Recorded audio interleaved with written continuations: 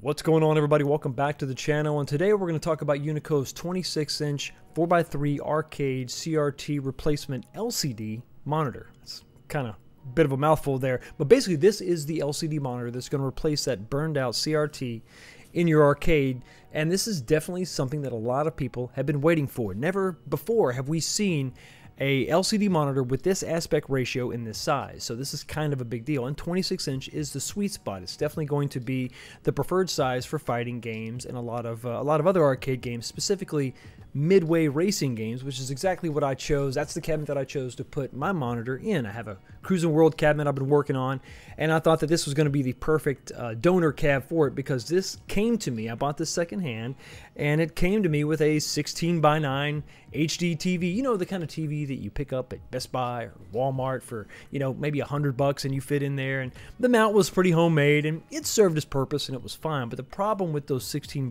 TVs is that, you know, it's going to go ahead and format and give you the 4x3 option, but you're really limited on the screen size because the physical TV is just so damn wide. It's just, you know, you're going to fit whatever you can fit inside that arcade cabinet. So you end up with like a 32-inch TV, maybe smaller than that, maybe like a 27, and then that image ends up being like 19-ish, you know, and it just doesn't do the cabinet justice, especially one of these cabinets that was really made to have a 25, 26-inch CRT in it. That's definitely the way you want to go. That's the size you want to go. So a while back, I got my hands on this. I pre-ordered this. I was one of the first ones to get this, and I know it kind of took me a while to get this video together, but you know, life gets in the way and I travel and all that. But finally, I was able to get this thing unboxed. I did a little quick video for you, and it was time to go ahead and let's get this thing installed in the cabinet. Now, before I could get started fabricating the mount for the LCD panel, there were a few stock pieces I needed to buy for my cabinet because, like I said, it came to me with an HD TV built in. So I had to find a set of stock CRT mounts for a midway cabinet. I found those on eBay, so they showed up. They were in really good shape, almost looked brand new, so that was great. And I needed a plastic bezel because I wanted to mimic the depth of a CRT inside this cabinet. Now, I couldn't find one for a Cruis'n World cabinet, but I did find one for a a Hydro Thunder cabinet, and I had to peel some stickers off the side to kind of get rid of some of that branding, but beyond that, it fit the size of the cabinet perfectly. Now, for the LCD panel mount, I started with a piece of 1/2-inch MDF cut to the rough size to fit inside the cabinet. I marked the location of the mounting holes, put it inside the cabinet, and now it was time to figure out the exact location of that LCD panel, you know, where I was going to actually cut the hole in the wood to mount this thing. And I found that location by placing the bezel inside and then marking that rough location. After that, it was just a matter of taking some good measurements, cutting out a hole, mounting the LCD panel in, and then getting this inside the cabinet. And now comes the fun part, and I thought the easy part, it was just going to be hooking up the wires. I was going to go ahead and reuse the same converter board inside that converted the signal, the CGA signal, into a VGA or HDMI signal. I thought I'd go ahead and just reuse that VGA cable, plug that in, and away you go. And unfortunately, it wasn't all that it was cracked up to be. It wasn't quite what I expected. The image didn't quite fit inside this LCD panel. It was weird. It was like it was fine. The image left and right was fine, and all the top was visible, but the bottom was just cut off. So to make troubleshooting just a little bit easier, I decided to go ahead and remove the entire LCD assembly and then see if I could plug in different input devices and get a different result. And my results were at best mixed. So when I plugged in my Dreamcast with a VGA cable, the image top and bottom fit just fine, but there's these black bars that kind of appeared left and right, and that was a little bit weird. Now, I also have another arcade cabinet, my SCI cabinet, and it also has an LCD modification, you know, built in, and it had a VGA cable also. I took that, plugged that into the back of the monitor, and the image actually fit.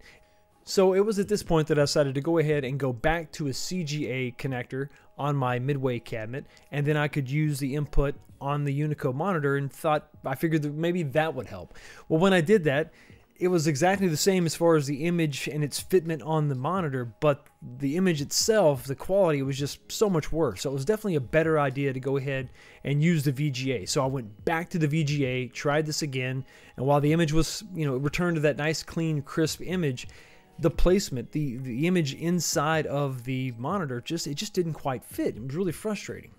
So in the midst of my frustration, I was forwarded a Retro RGB article about the Unico monitor and actually highlighted a lot of the same issues that I was having.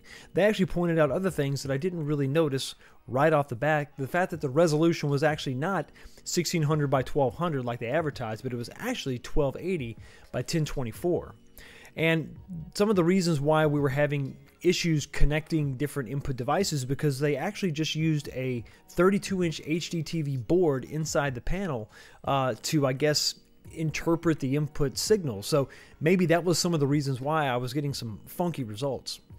But in the article, there was a little ray of sunshine. Retro RGB did mention that they had reached out to Unico, and Unico said that they were working on a firmware update to try to fix some of these issues. And then a few days later, I was watching TNT Amusement's live stream, and Todd actually had a Cruisin USA cabinet, and they were also doing the same thing that I was doing, putting in a Unico 26-inch monitor, and they had the exact same issue that I had, where the fitment of the image was, while left and right was fine, and the top was okay, the bottom was just cut off. So they're experiencing the same issues, so it wasn't just me, it wasn't something funky going on with my machine.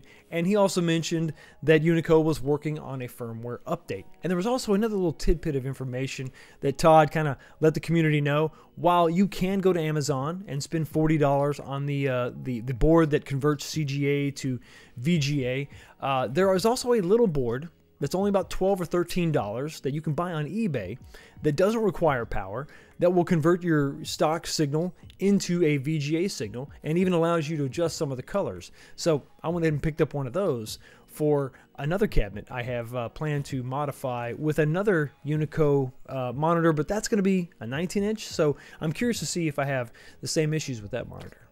So after all that, what is the status of the project? What have I done with the Unico monitor? Have I bashed it with a hammer out of frustration? Well, no, you can actually see it. It's actually back in the cabinet right over my shoulder there. I'm going to have to just deal with that image fitment for now. The image quality is actually pretty good. Now, I know the advertised resolution isn't exactly, what it is now, and that's for the most part fine for this arcade application. I know if you're going to try to use this in a different application, maybe retro gaming or plugging in a Windows PC to it, you may have varying results. But I think for my application, for this application, the monitor actually looks pretty good. So unfortunately, that means that as of right now, I cannot recommend this monitor, at least not entirely. At $300, it's not exactly cheap, and there's some basic things that they just really need to get right. You should be able to plug this into any arcade, because this is basically what it's advertised for. It's advertised as a replacement CRT monitor, right? So your image, at the very least, should fit the actual LCD panel. Until they can get that figured out, until they can get the right firmware update, or get new drivers installed on their existing panels, until all these issues are alleviated, I just can't quite recommend it. But I think there's a little bit of hope on the horizon. This is definitely a good foot forward. They just really need to push this over the finish line.